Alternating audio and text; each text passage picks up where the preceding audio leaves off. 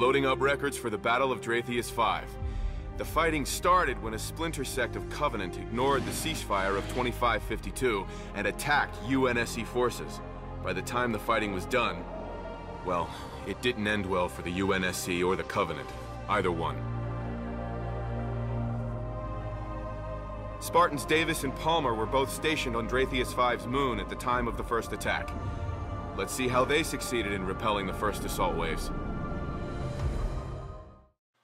Welcome back, people. Thought I'd give you a little taste of Spartan assault while I talk about this year's hunting trip. We went second season, and it was unseasonably warm. So warm, in fact, that my blaze orange parka, down, waterproof, whatever, I left it at home. Didn't even bring it. Brought the blaze orange, of course, outer liner that's water resistant. It's a hoodie, pullover hoodie, fleece, and a long sleeve shirt. All blaze orange. That's all I brought. Never wore the fleece. Only had to wear the hoodie until about 8 o'clock in the morning. And then it was just warm. I walked around in a long sleeve shirt. We were up pretty hot. We were up real high because it was unseasonably warm. No reason for the elk to come down low, so we had to go in and fetch them.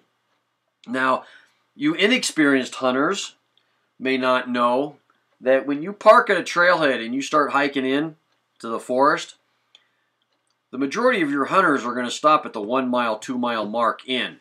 And there's probably some good hunting in there, depending on your area. Go beyond that. Go twice that distance. Go 4 miles in. Better chance of being by yourself. Anyway, won't get into hunting tactics and whatnot, but I just wanted to pass that along. We've always had luck when we've gone farther than everybody else that's up there in the National Forest. All right, our campsite for the past 6 years has been a 1-tent operation. Now, I wanted to talk about this hunting trip for a month now, and I had pictures. I put the pictures up, and I tried to talk about the pictures. So what I'm going to do differently here is I'm just going to tell you my stories, and then hopefully get the pictures placed in the right spot. We'll see how this works. If I post it, I guess it worked. So back to the tent. We stay, for the past 6 years, we've stayed in a 12 by 18 wall tent. It is a nice tent. I've had this tent since my kids were in like first grade, and they're now 2 years graduated from college. So 17, 18 years we've had this tent, still going strong. 2 years ago when we got our potbelly stove, we burnt a hole in the tent. And let me tell you the 2 lessons we learned there before I get into this year's lessons. Every year we try to improve the campsite somehow. Every year. All right. Well, when we got the potbelly stove, we just used the smokestacks that came with the stove, and we did a homemade spark arrestor on it. We did some research and we made a homemade spark arrestor. Well, we ended up burning a hole in the tent. Not a good thing. We ended up burning a hole in the tent. 2 reasons for this. One, our spark arrestor was not good. We have since improved that. Number 2, we all kind of figured the spark arrestor, but we didn't figure on this other one. Number 2, I went out and bought 3 more extensions to that stovepipe because the pipe was not tall enough. Now, why, when you see these outfitter tents, is the pipe sticking up many feet above the apex of that canopy? I'll tell you why. Because that distance from the spark arrestor to the top of the tent needs to be high enough that when the sparks come out, they have time to cool off by time they land on the top of your tent. That's why the chimney stacks are so darn tall. That was our lesson a couple years ago. Now, because it was unseasonably warm, our camp has changed. We made a lot of improvements this year. We went from 1 tent to 2 tents. Our second tent is a Korean War vintage Arctic tent. It's lined. It's very easy to warm up with even those little green bottles with a heater on top. Warms that tent up quick. So we went to a 2-tent setup. Now, if this had been seasonal weather, in other words, it had been cold, we would have all slept in the Arctic tent, and we would have used the wall tent as our kitchen/dining area. Okay? But because it was so warm, we did 2 and 2. All right? And what we did was we toggled between the stoves. We had the potbelly stove. We put that in the Arctic tent, and we took the diesel fuel stove that came with the Arctic tent. We put that in the 12 by 18 wall tent, and then we switched them the next night just to play with the stuff and the gear and to see what works best with what. Because we were taking advantage of the warm weather. There wasn't a real need to stay warm, especially at night. It was just unbelievably warm. So anyhow, what we discovered was the diesel fuel stove was terrible. It didn't stay on all night.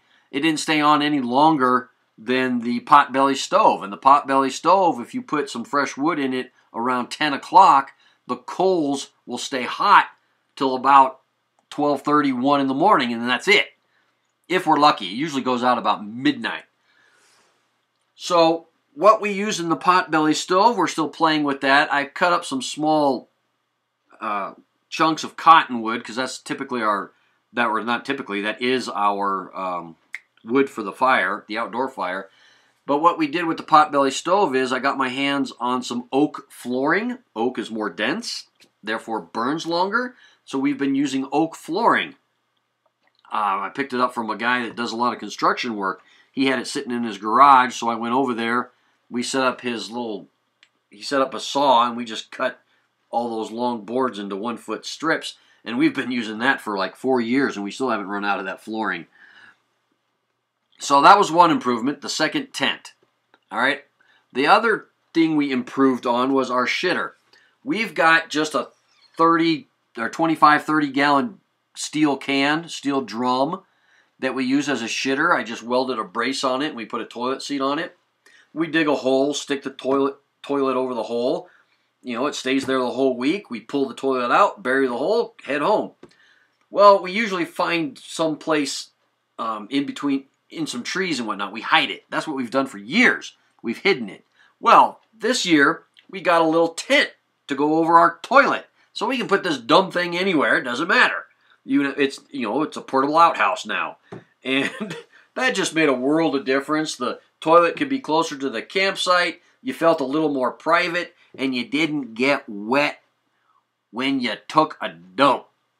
Very nice addition to the campsite. We added a bunch of water containers. I picked up a commercial size or commercial grade liquid dispenser, if you will. One of those, it's green, black handle. You usually see iced tea in it or something. Anyway, that was fantastic. We stuck it on a little table and just, easy to wash hands and, grab water for cooking and whatnot. Another big piece of gear we got was the game cart. We had a silly little wagon, which the front wheels broke after about 200 feet of carrying carrying one of the parts of the animal. I won't tell you which part yet. And we loaded up the game cart too much, and we ended up breaking the wheel. So we ended up hiking out the elk instead of wheeling it out in a cart.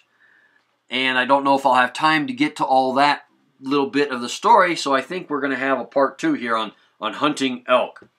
So this was the first year I used a long gun. I've always used a lever action rifle because I go into the dark timber to get my elk. So I'm watching my meadow, and I hear all this crashing through the aspen to my left, making so much noise it had to have been a bull elk. Sure enough, it was. It comes out at the end of my meadow. Now, first time looking through a scope while hunting, I shoulder the rifle, look through my scope, dial it a little closer. I only see 3 antlers on that animal. He needs to have 4. The elk turns his head just enough. I count again, 4 antlers, legal shot. I got these crosshairs on this big, beautiful elk. Never seen that picture before, ever.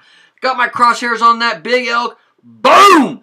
That elk goes down. It was fantastic. Only I wasn't the one that shot him. Some other hunter fired before I could pull the trigger. Alrighty, people. That's all I got for you. Stay tuned for part 2. Later, folks.